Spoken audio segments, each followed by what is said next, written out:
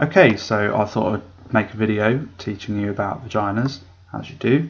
To help me, I drew this grey person, and you can see that this grey person, look, has a vulva and bladder and womb and uterus and stuff.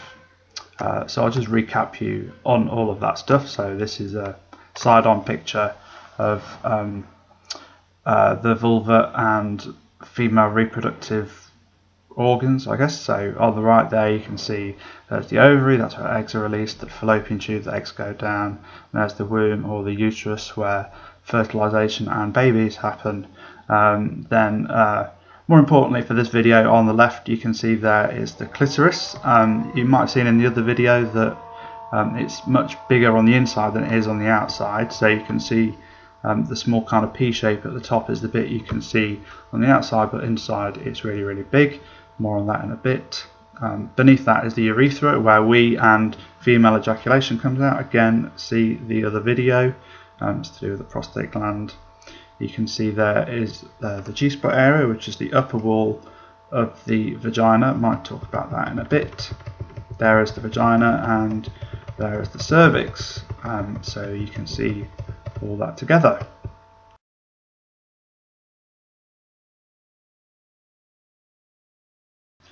The picture you can see on the right here is the picture of the vagina at rest, which is a bit of a weird term, but it's one that they use in research. It's basically a vagina that isn't turned on, and you can see here that when vaginas do get turned on, they change shape in a pretty big way.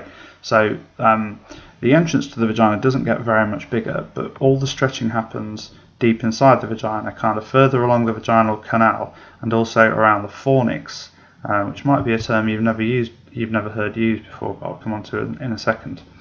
So during arousal, the clitoris gets hard. So in a similar way to how erections happen for penises, erections happen for clitorises as well. So blood rushes into the clitoris and it gets hard and it throbs and it feels great for people who have clitorises. And you can see it throbbing here. That's in my excellent animation. And the vagina gets really wet. So some people produce more wetness than others, and some people feel like they don't produce enough wetness, which means that they have to use like additional lubrication and stuff. But generally speaking, the vagina gets pretty wet. Okay, much more wet than when it's resting. Okay, and you can see that the vagina stretches. So the vagina stretches around the fornix area mostly. Here is the fornix, and there are two bits to the fornix. There's the bit in front of the cervix and the bit behind the cervix, which is purple here. And the bit in front of the cervix is called the anterior fornix for all you sex geeks out there, and the bit behind is called the posterior fornix. This is the bit where most of the stretching happens. Okay.